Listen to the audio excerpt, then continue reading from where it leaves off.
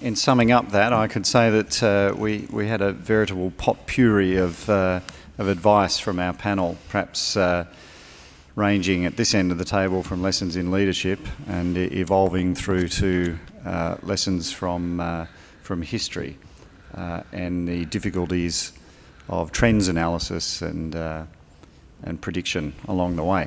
Let's open up for Q&A, and you can tap into to the panel, and we do have the microphones here still, so the usual rules. Nam, we'll start with you.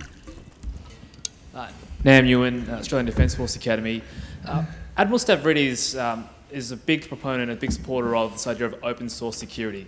Things like the HADR operations, capacity building and strategic trust development.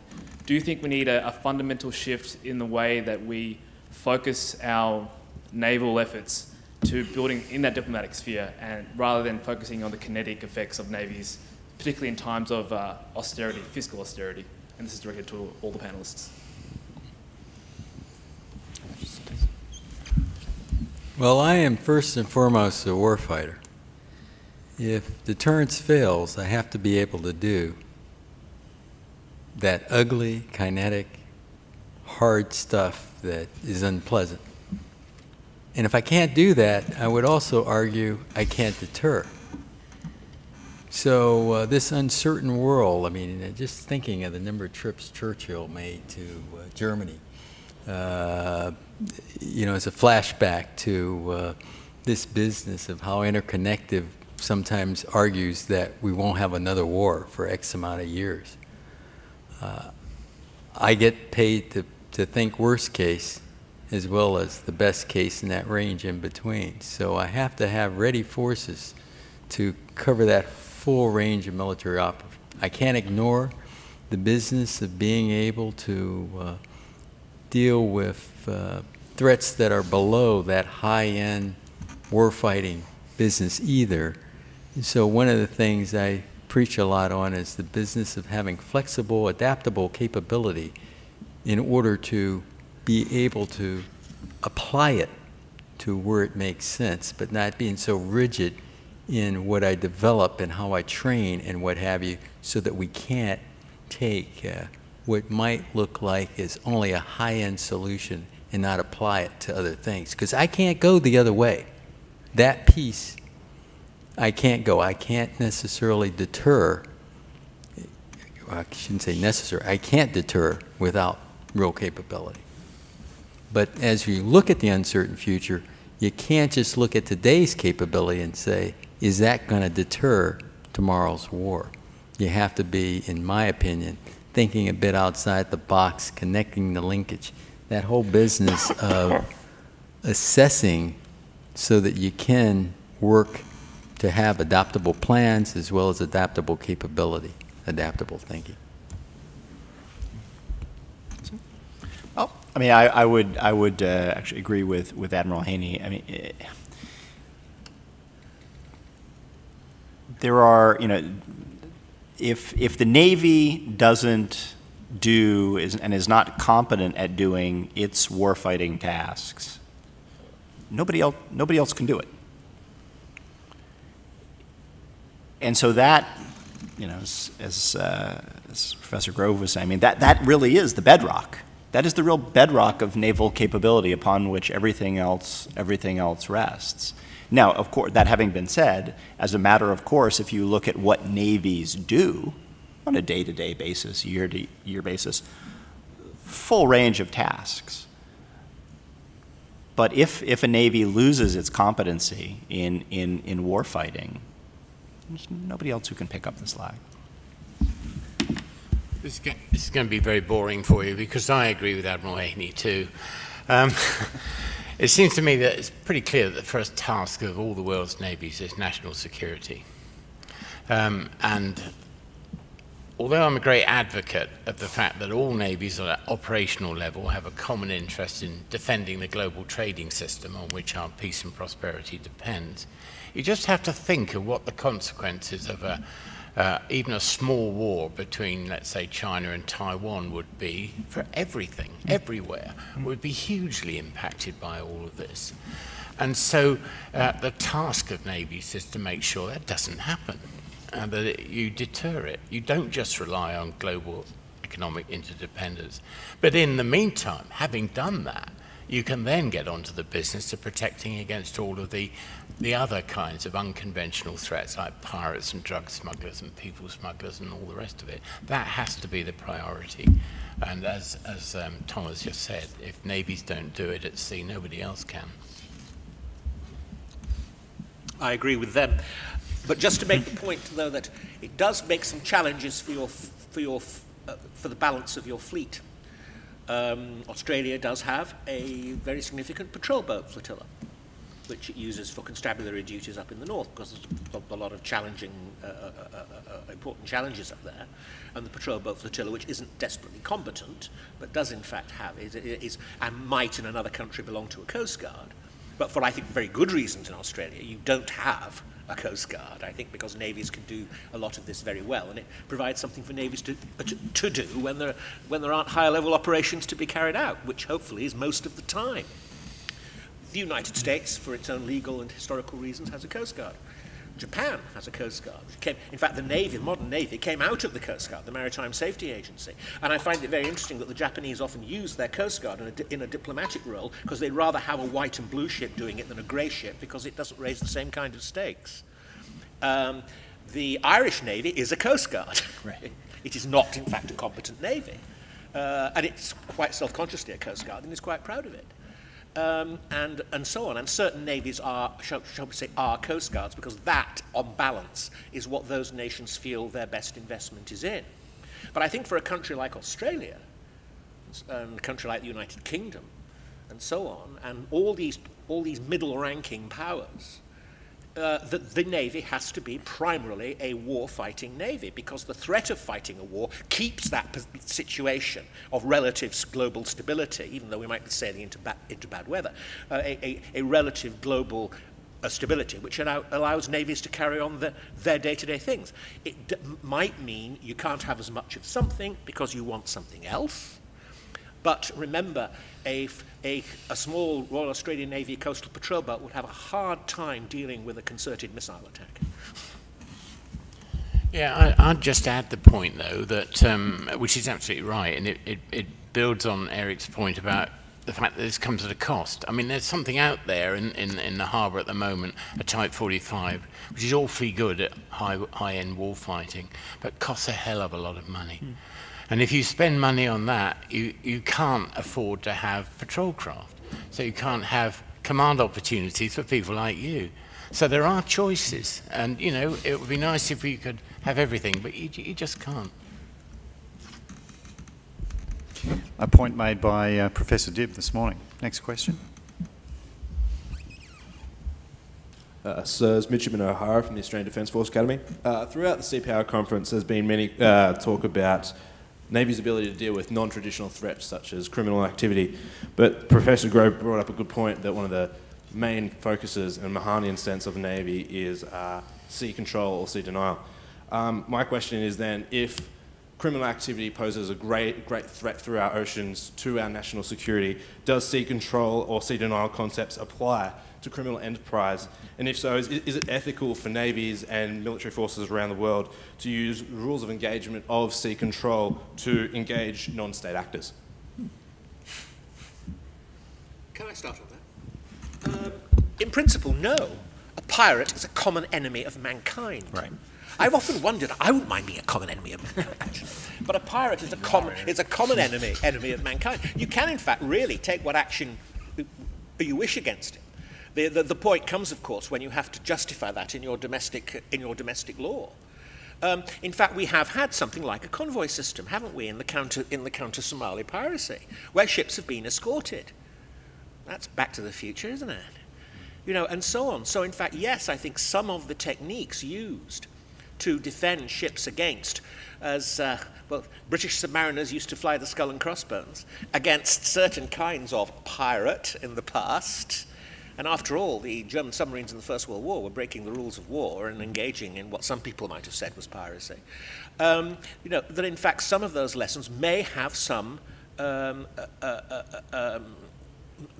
leverage, in fact, and they are quite, and it's quite, I was quite interested to see how this sort of protected sailings thing, you know, was very like a convoy system. So yes, there are some lessons, and so so there isn't perhaps this huge disconnect between protecting merchant ships against non-state attackers, who are in it for the money, as compared to protecting merchant ships against state actors who are in it for the medals and the glory. Can I? Yeah, I agree with that. But you know, every time a pirate skiff goes to sea off Somalia, if there's a grey thing in the vicinity, it stops. I mean, that's deterrence. That's precisely the same. But you're absolutely right. I mean, a lot of these activities are basically constabulary, which means that they're determined and shaped by law. And you have to accumulate evidence in the same way as you would a criminal activity on land. There is a real tension there. Especially if you're on a deployment or something, you see a pirate activity, you get engaged in it, you know you have to go and give evidence and all the rest of it. It plays the devil with your planning projects and all that sort of thing. But you're right, there's a real tension between the two of them, and we shouldn't forget that. And there are lots of lessons, in fact, from the slave trade here, actually, because what used to happen is that when the warships would come up, they'd land the slaves. And so they'd say, well, I'm not slaving. And you had actually to denounce a ship in the Admiralty Court at Sierra Leone, the ship had to be caught with slaves on board. Right. And so Britain had to establish so-called equipment clauses, which had to be accepted by the flag states of the various states who were engaged in the slave trade, with a bit of coercive diplomacy on our side as well, to make sure they did. So that if a ship was found with slaving equipment, it could be taken to Sierra Leone and denounced and burnt as a slaver. So, you know, but you are controlled very much by law, and I think some of the problems which have been faced by Western navies is what to do with these people legally once you've captured them. And I know there was a problem for the British ships, certainly. How far did they have to be actually committing an act of piracy before you could take action against them? So there are problems there, ROE problems and this kind of thing, which are inherent in the situation. Some navies, of course, took rather more robust measures, but we won't mention who they were. So, I think that covers it. Okay, next question.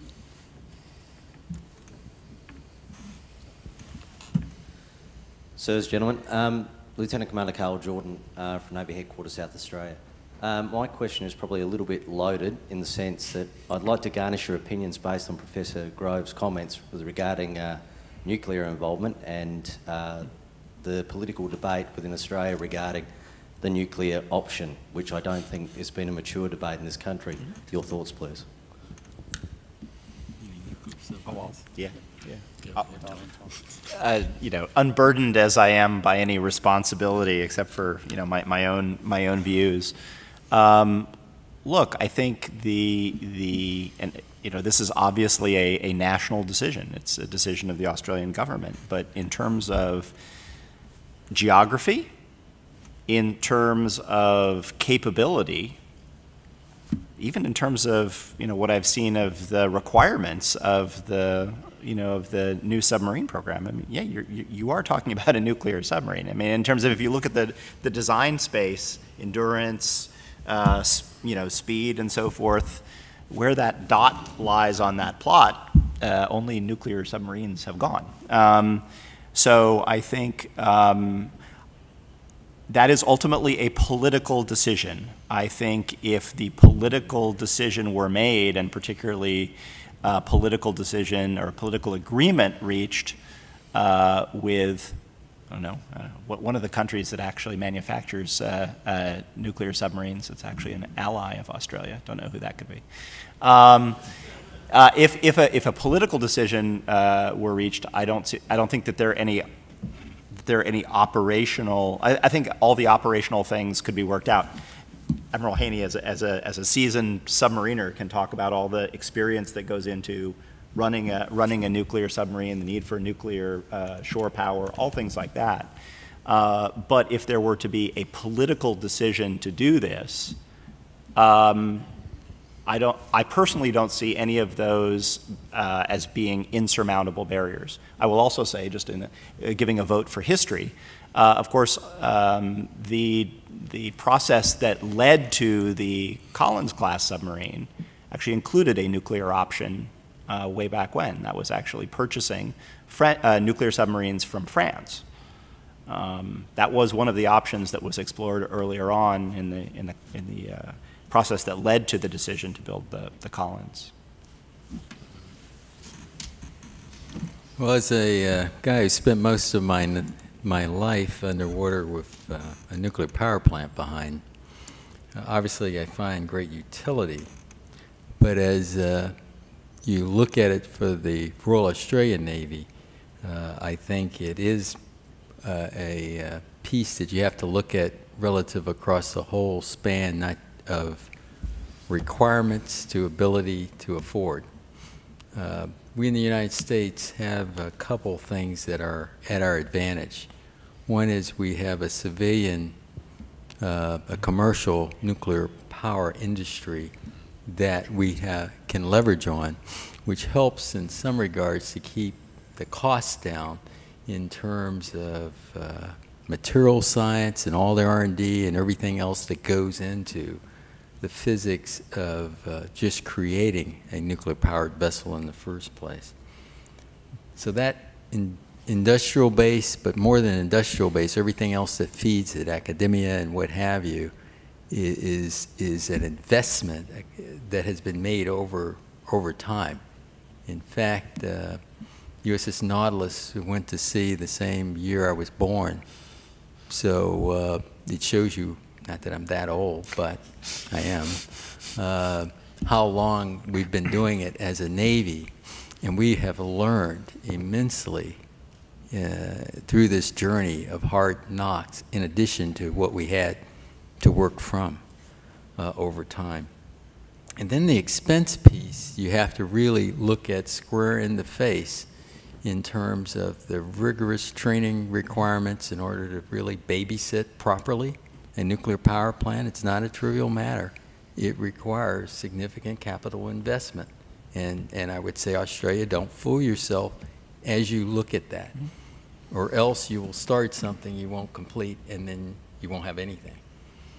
So that piece of understanding how much national treasure is required to not just, you can't just purchase a nuclear submarine to operate it. You got to purchase all the sustainment pieces, and you've got to work it from cradle to grave. I, as the Director of Submarine Warfare, not too long ago, was responsible for working the requirements definition for our Ohio replacement SSBN. It was the same time as the Pentagon got a bit more religion in terms of looking at acquisition costs. So for that program of requirements generation, we had to also produce our best estimate of total ownership costs for the life of the platform with associated assumptions. So we couldn't hide sustainment costs. But not just sustainment costs. When you talk nuclear power, there is the grave part of what you do with the beast after you decommission it. So again, these are real things that have to be considered as you make the journey to say, okay, simplistically, go ahead nuclear. But when I say go ahead nuclear, you have to be all in. And this business is not trivial in order to safely and correctly operate a nuclear power plant on a warship across the globe. And if I could, I mean, Admiral Haney, I think, raises some good points. What I'd say, we talked earlier about thinking outside the box, and I think it's absolutely true. If Australia were to build that capability, out of whole cloth, I think it would be prohibitively expensive. But again, if we think outside the box and think about some sort of a consortium, say involving the United States and involving the UK, I mean, I think Britain has challenges with sustaining her nuclear submarine fleet. I mean, I think, and maybe I'm being a bit unkind, but I think Britain's one SDSR away from not having a nuclear submarine fleet.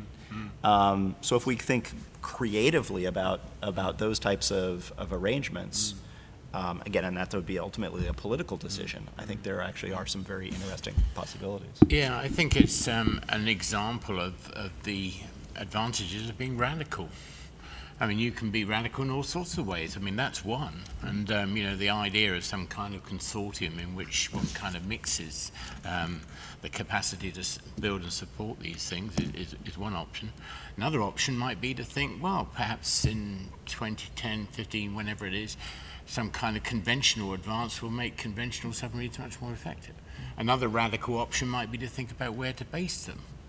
You know, maybe Singapore? How about that?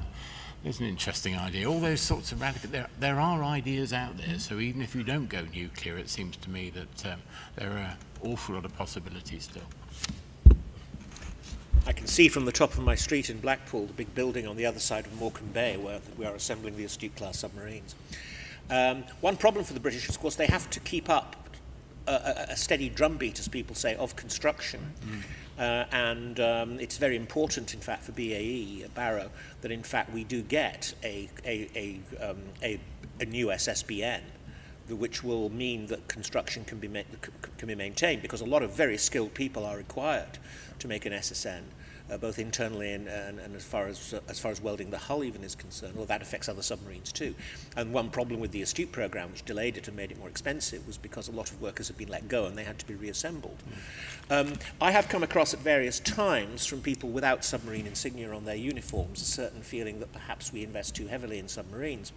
At the time of the last SDSR, there was the feeling, well, with submariners in charge, what do you expect? The SSN program is unchanged and we lose the aircraft carriers, etc., etc. There are opportunity costs in maintaining SSNs. But on the other hand, we consider, and I think rightly, that having a small force of SSNs, about 7, of which we can maintain, 4 or 5 at sea at any one time, gives us, in fact, an enormous amount of power projection capacity, particularly given the number of Tomahawk missiles which the Astute-class submarines can carry. They've been built for power projection as much as anything else, and they are useful. You don't have to, you know, they can neither confirm nor deny if they're there, etc., etc. So they are very useful assets.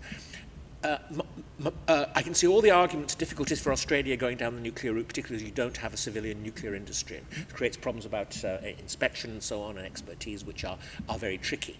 But of course one could engage in some kind of foreign construction, but of course that has industrial implications too, because one advantage of the conventional submarines, I think, is that they're going to be built here, which is, of course, has important industrial potential. So it's very difficult, but if you want a real submarine for the foreseeable future, it's got to be an SSN. Next question. Hi, my name is Aidan Morrison. I have a historical force structure problem that I'd love to put to this particular panel, particularly with the Commander of the Pacific Fleet here. My question is, what happened to the torpedo boat? And I do have an axe to grind, I should own it, and that's that I'm a civilian, and I've started a small company trying to bring them back. But during World War II, particularly in the Pacific, there was a massive crescendo in their use. And I'm yet to hear a very satisfying answer as to why it's only North Korea and Iran that are currently still using them, when they seem to me, particularly in littoral areas, to be a very cost-effective way of affecting sea denial.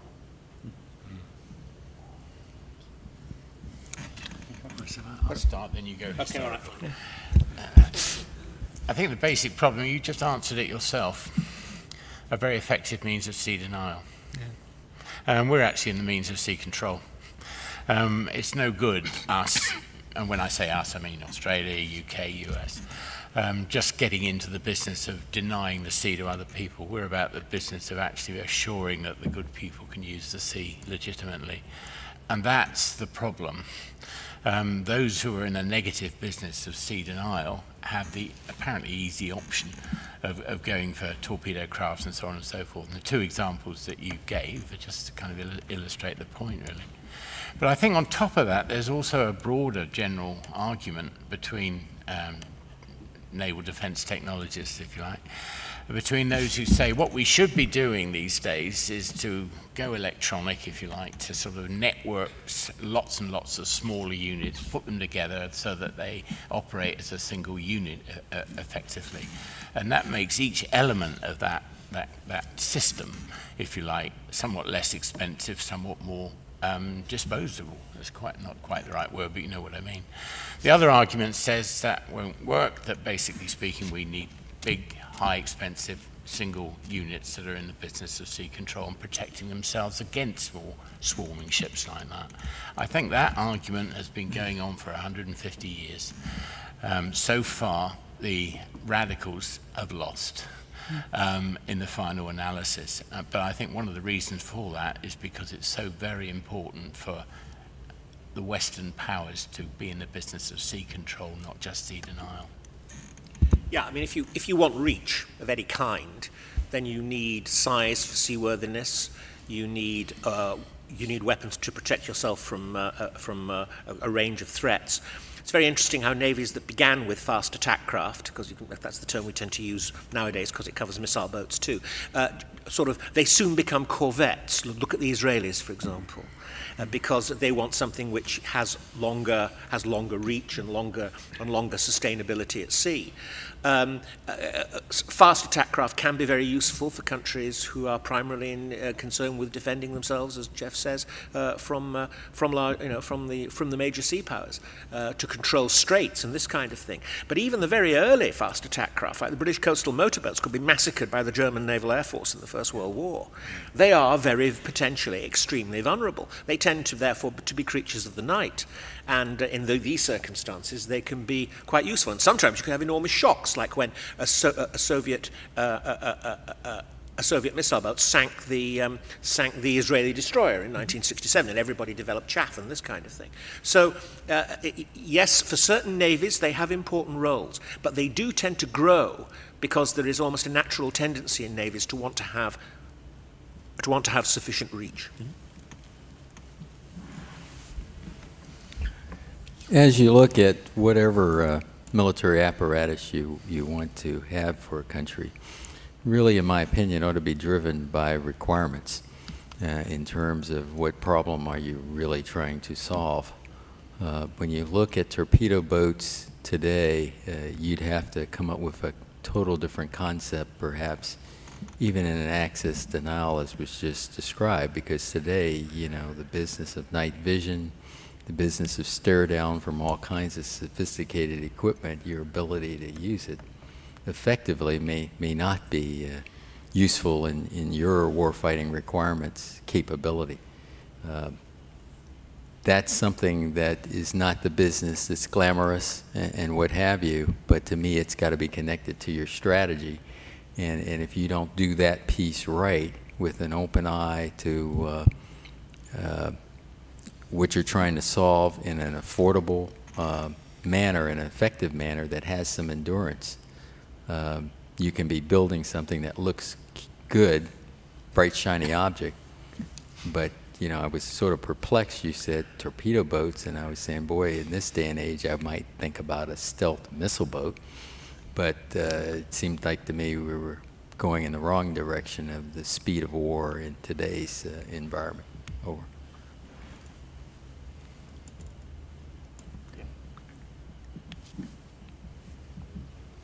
Scott Bentley, a postgraduate student at the Australian Defence Force Academy. My accent will probably give me away, but I'm actually not Australian, I'm an American. My question is for Admiral Haney, and I look forward to any comments that the rest of the panel might have, particularly Professor Mencken. Admiral Haney, in your speech earlier and also here this afternoon, you had mentioned the intellectual component of the rebalance. And that was something I wanted to maybe draw you out on a bit more, in particular in regard to Southeast Asia. I've heard from various U.S. officials, including Tom Donilon and I think also recently Deputy Secretary of Defense Ash Carter, on the pivot within the rebalance, or the rebalance within the rebalance, or whatever the term would be, but particularly to Southeast Asia and an increased focus on Southeast Asia. You noted in your speech the revitalization of the FAO program, but I was curious, particularly in that regard, with military education. Specifically, I want to point out the program at the U.S. Naval War College with Professor Mencken, China Maritime Studies Institute. It seems that there's a lot of intellectual capital devoted to China, but Southeast Asia, myself coming from the U.S. and coming over here, actually, at least within the academic realm, less so. I think we're less strong on Southeast Asia, certainly security issues. And so my question to you, Admiral Haney, would be specifically in regard to the intellectual component of the rebalance, coming to understand the region better, and roles for the professional military education within that, or how you view that. Maybe if I could just draw you out a bit on that. And then secondly, I've been greatly impressed since I've come here with really the depth of knowledge of our Australian allies, in particular at the Australian Defence Force Academy and elsewhere, ANU, also in Canberra. But what role you would see for our alliance with Australia within that as well? Thank you. Thanks for your question there, Scott, and for doing what you're doing here. I think that piece is important. To me, your question sort of evolves around education and for naval officers for this particular region, and how does that relate to the rebalance part. I think you can't even study China, in my opinion, without studying China's impact around the globe, not just in the region. But when you look at, for example, the immense amount of trade that goes through the South China Sea, Straits of Malacca in the $5+ trillion range, there's pieces that you have to understand. In order to understand the sovereignty claim friction points, you have to understand the history and of that, and the relationship of each country within that Southeast Asia part, as well as other areas. You can't connect the dots. So just because there's a China Maritime Studies Institute, they are not. I visit them periodically to get some of tap into their knowledge. It's not just about looking at China and China mainland, or China first island chain, second island chain, but looking at it more globally, which is important. But I agree with you fundamentally. I don't think you can study the Western Pacific or sail through it or participate without having a deeper knowledge of the place, and that learning is a continual journey that occurs both from professional education pieces as well as what I like is the OJT piece. And that's why, as I mentioned in my spiel, is to take advantage of things that you don't get some wonderful piece of paper that says you graduated from whatever the college of your or university of your choice. But the learning occurs in a lot of respects by going and participating in the sport in a very communicative and in fact inclusive manner to understand the deep portions of country X, Y, or Z, and they're all different in how they view the world through their lens and their interaction. For example, this is perhaps the only trip that I've taken as a Pacific Fleet commander and haven't gone straight to the embassy as my first point or stop. And in most cases, it's a VTC into the embassy for what I call the 101 touch point, and then I go in for the 301 piece before I even start talking to their Navy leaders or military leaders or government, because to me, we have to have that deeper understanding to go into a conversation. For me to come in and say, well, here's what I think Australia ought to have for their future submarine program, without having a deeper understanding of the country's politics and everything else, would be a bit disingenuous to Chief of Navy Ray Griggs. So consequently, I think this business of deep understanding is, yes, both classroom as well as taking advantage of every opportunity we can to grow and learn about all parts of the world, including Southeast Asia.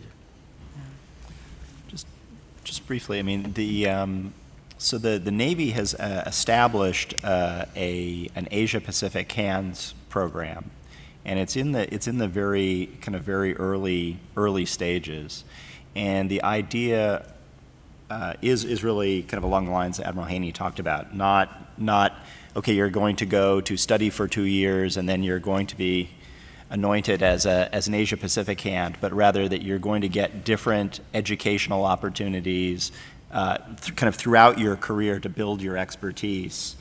And so I think that actually, that program, if funded properly, will pay dividends down the line. But I'd go even broader.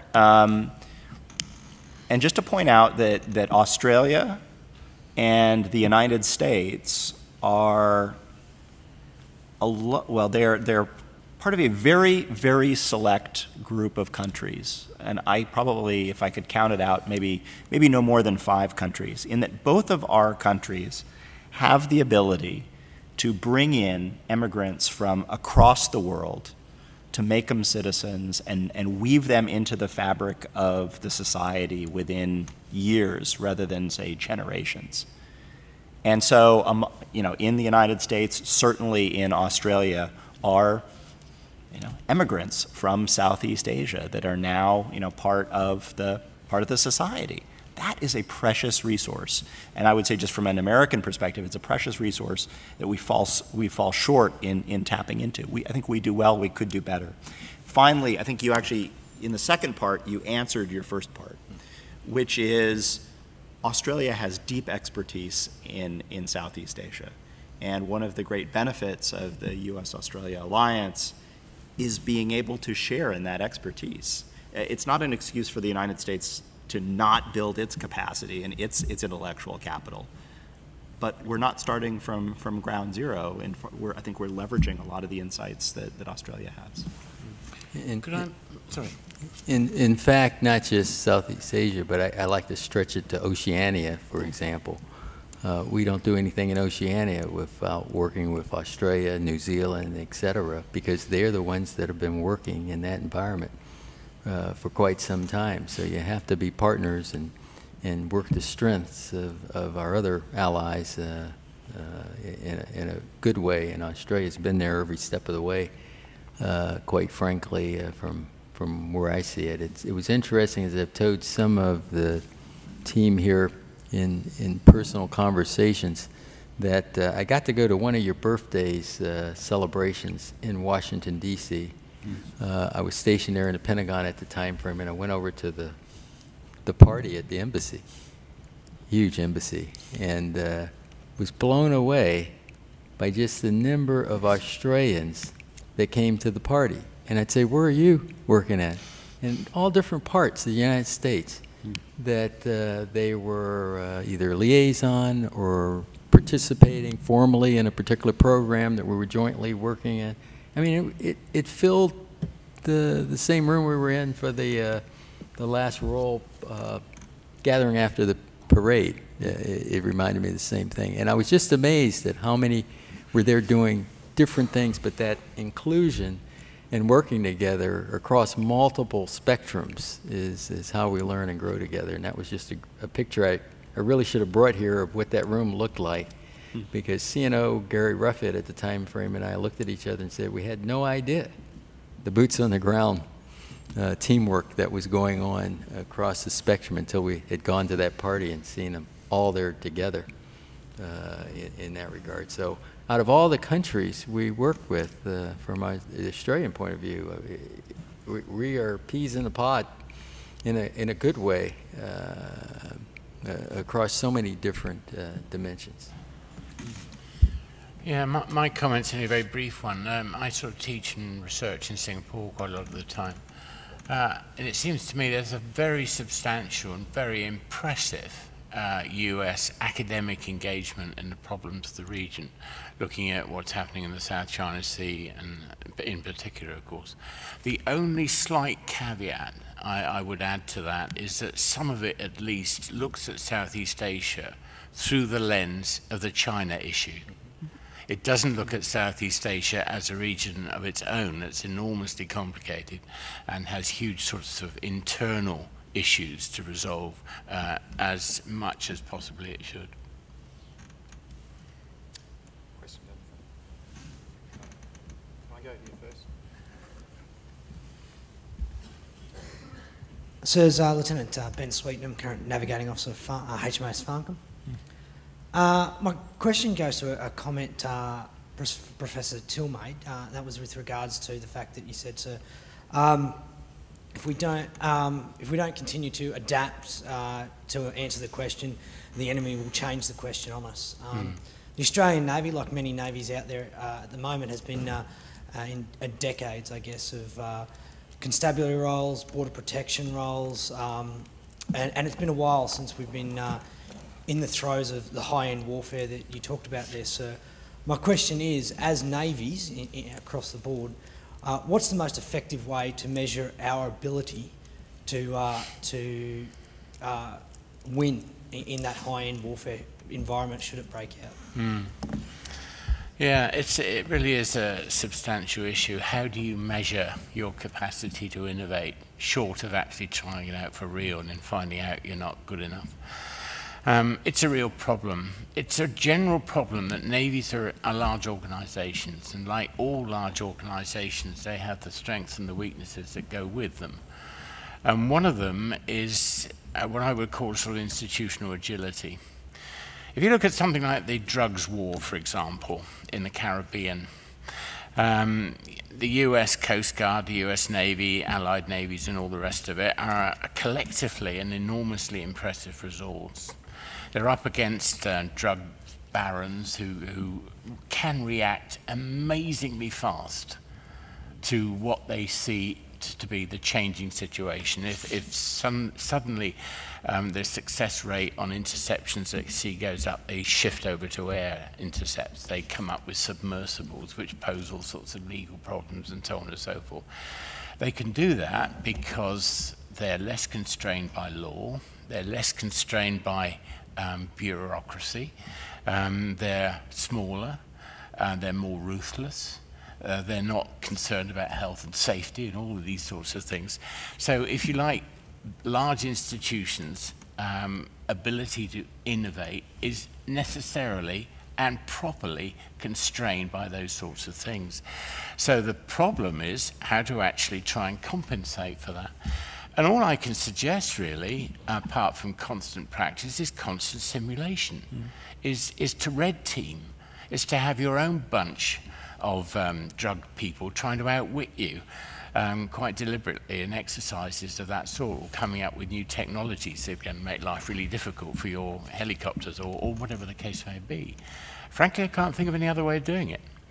And it's not surprising. The nature of war almost necessarily means, if you think about it, that roughly speaking 50% of the participants in wars through the century got it wrong. They thought they'd win, and they didn't. And you know, the success rate you have to expect is not very high. So Jeff had his favorite Sir Michael Howard quote earlier. I'll paraphrase mine, which, you know, where he likens militaries, navies in peacetime, to a ship sailing through a thick fog by dead reckoning. You know, you work off of the experience of the past and you sort of extrapolate into the future, and you hope you have it right. More times than not, you actually have it wrong in some way. But if you're good, and when I mean good, I mean you've invested in the intellectual capital, in the human capital, then you have that ability to adapt. Now, you also have to adapt. You have to invest in the, you know, in the technology as well, because, you know, even the best wiliest officers with a paddle wheel steamboat probably won't do that well.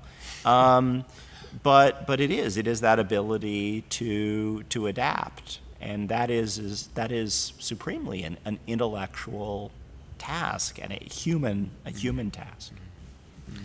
But there's a real challenge in terms of training, because I gather that in fact we Western navies are now very good at boarding operations. We're very good at that kind of thing.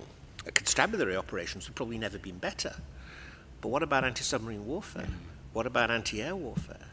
What about the more sophisticated kind of anti-surface unit warfare? We're not quite so good because we haven't exercised it. We haven't practiced it to the extent perhaps we ought to have done. And getting the balance right in your training is, I think, perhaps the major challenge, because you've got to be good across the board, and that is difficult. It is very difficult to maintain those skills when those skills are not being tested. So you have to find ways of testing those skills in exercises and so on. And you have to make sure you can do this kind of thing properly. And this means that somebody somewhere, in the training system, has to make a choice. We need to get that right. And even if the boarding party isn't quite so good, it needs to know how to use the sonar and coordinate the helicopter and so on. So I think the big test is training, and training with vision, shall we say? Go ahead. When I looked at your question of how do we measure capacity to win, talked a bit about innovation training and what have you. The one thing I find that staff to staff to staff that I go to, that I think we have to, as maritime forces, continue to work our skills, is how do we assess how good we are? And to really be brutally honest associated with that assessment. I can't tell you, even as the Pacific Fleet Commander, people want to come into and tell me, well, we did exercise or Operation Y, and it was most successful, sir. And I'll say, what the ham sandwich does that mean? And that's when we start getting to the nitty-gritty, and usually we got to come back again. Because we like to measure success in that, well, we completed the exercise. What more do you want, boss? Versus really looking at it. And sometimes it's the business of you do a war game, and it can be a tabletop. It doesn't require a lot of sophistication, maybe some roll of dice and what have you. But then really looking from initial conditions and then brutally honest with a red team that gives you that hard piece that you don't want to hear, because sometimes that brutal honesty might be a risk to a particular program that you're working hard. In fact, we sometimes call it the tyranny of the program versus what it's being designed to solve in the first place. And then the other piece that gets in the way sometimes is just that gung-ho, we'll go in and kick their butts, sir, it doesn't matter. How are you going to handle this particular threat in this piece? Of really getting into that sophistication of opposition weaponry or approaches, because sometimes it's not so sophisticated. Think about, and that's why I look at the land campaigns we've been involved in and say, what do we learn from it as a naval force? Pattern of life. Ooh, that's something that gets into what's going on in the maritime domain, not just maritime domain awareness and the ship X, Y, or Z is out there floating on the pond, but how do you really get into the intellect pattern of life? I got to go on a trip around Africa once, the whole continent there. It was pretty neat, went to Ghana, South Africa, Kenya, Djibouti, and ultimately to Algeria. Algeria was very perplexing because at the same time we were getting our butt kicked in dealing with IEDs. Well, I should connect it to South Africa, because while I was in South Africa, they were telling me about their equivalent to these MRAPs, these vehicles with the V shape to take explosions. And he said, you Americans aren't listening to us. And then our fatality count was going up quite well. I go to Algeria, and I'm going into the French and Algeria war. Well, they had a museum. And it was interesting in how they didn't call them IEDs there, et cetera, but the history was there, sort of as my colleagues here have talked a lot about. And I said, why don't we know this history? Why aren't we applying that? And then thinking of the technology solution. And then finally, we came around the United States, and Secretary of Defense, just said, screw it, cut the chase, buy the things, and get them out there to protect our soldiers.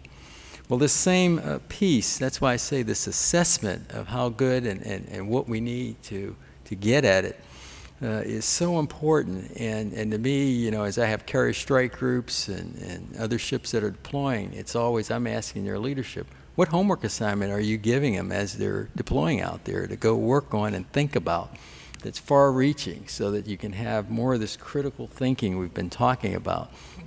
And then, as I say, being honest, brutally honest in the results is just so darn important, or you can be developing the wrong thing or the wrong approach to the problem, and ultimately you can lose if you don't have that kind of capability. I often think, just as much as we were talking about how are we training from the beginning in various areas of appreciation for the diversity of the globe, this other piece I don't think as naval professionals we teach from the ground up is how to do effective assessments, but yet it's so darn important. I'm going to take one more question down here. Jamie Michael, SPC Power Centre. The panel's touched on radical thinking, outside the box thinking, and risk. And I just want to get your idea. I mean, Professor Grove touched on Tangier. That was a risky, strategically ambitious move that went not so well. The Gallipoli campaign, high risk, high return.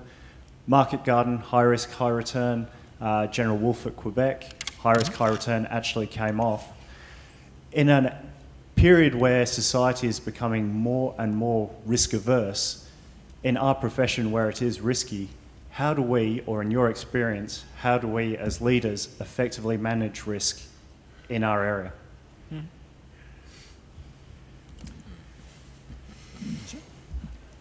You're all looking at me for that one.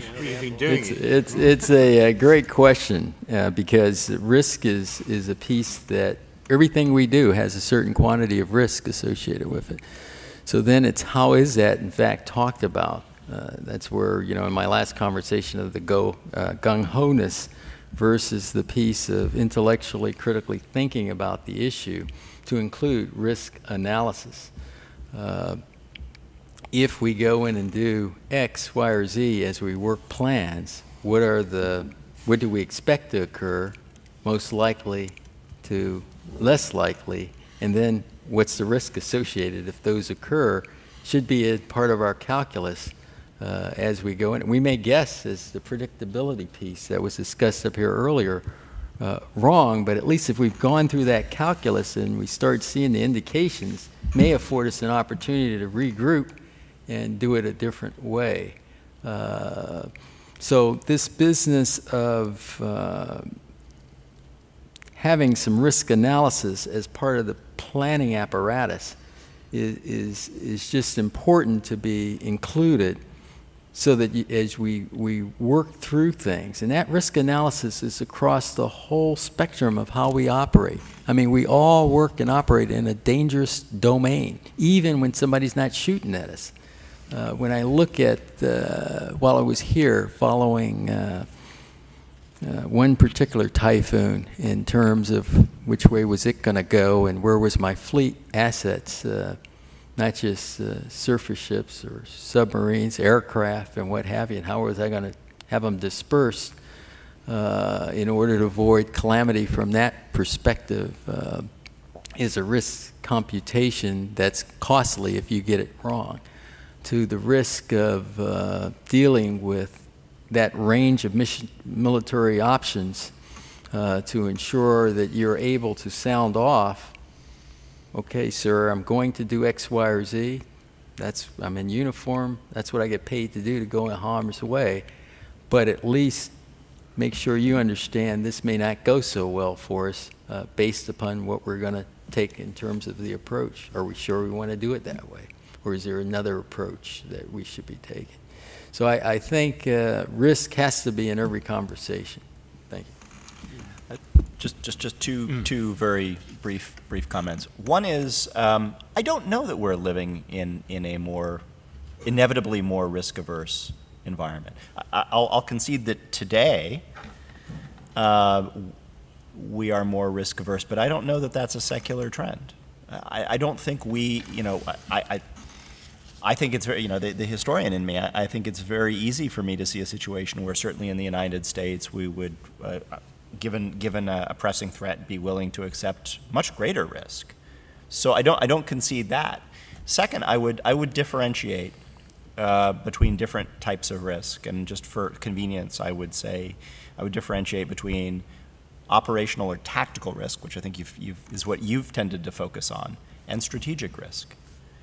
And there are plenty of cases where we've traded tactical risk for strategic risk, and I think that oftentimes in history, officers have been called upon to carry out very tactically risky courses of action because of the strategic risks of inaction or the potential strategic rewards of tactical success. So. I'll give an example of that, and I can't resist it as a historian. Nelson, something has to be left to chance. And you remember his approach to the French and the Spanish at Trafalgar was really risky because he was sort of heading in a direction that they could shoot at him, but he couldn't shoot at them. But he tempered that by two things. First of all, with intelligence, trying to measure that risk. In other words, knowing as much as he did about the French and Spanish, and he could assess the degree of risk that was involved in it. And the second was training, so that when the final position was reached, the superior training of British gunners would actually reverse any losing situation that had developed so far, which it certainly did. So I couldn't agree more with what's just been said by my two colleagues here, that risk is inevitable. And that's what the whole business is. That's what walking outside and catching a bus is, at least to some extent. The trick is to manage it. And the managing it requires sort of knowing what the situation is and training for it. If I can end on what I think is a hopeful note for most people in this room. Countries are, the major Western nations are very risk-averse at present in the sense that they don't want the kind of mission creep and the kind of things that happened in Iraq and Afghanistan.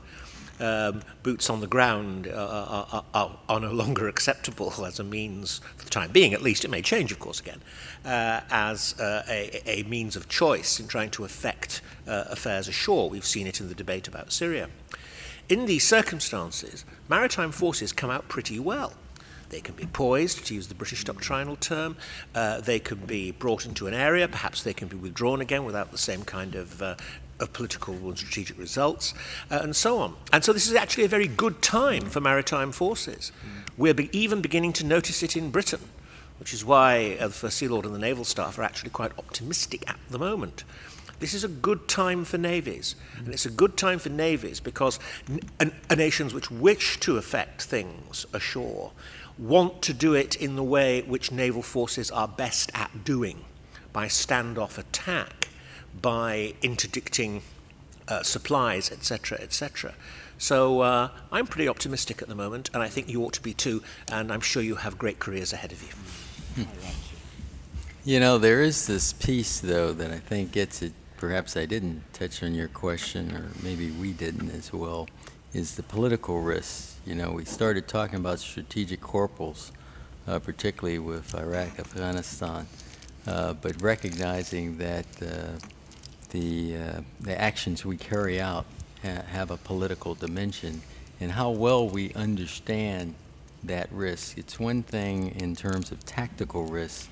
Can I sink him or make his warship or plane non-effective against me, versus the long-term piece of are my actions going to have a political dimension enough to either deter or stop the conflict and give my national leadership more maneuver space, if you will, as we make planning recommendations and what have you.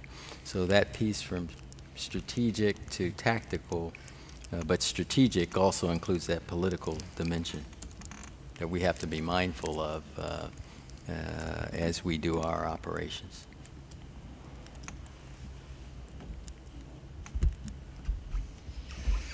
In drawing these proceedings to a close, I first just want to offer my own personal thanks to our panellists for giving of their time this afternoon. And before asking you all to join me in thanking them, I would like to single out one individual in particular. I do hope that the significance is not lost on you all that we have had at our disposal here a 4-star Admiral for over two hours now of that very precious time to which he referred.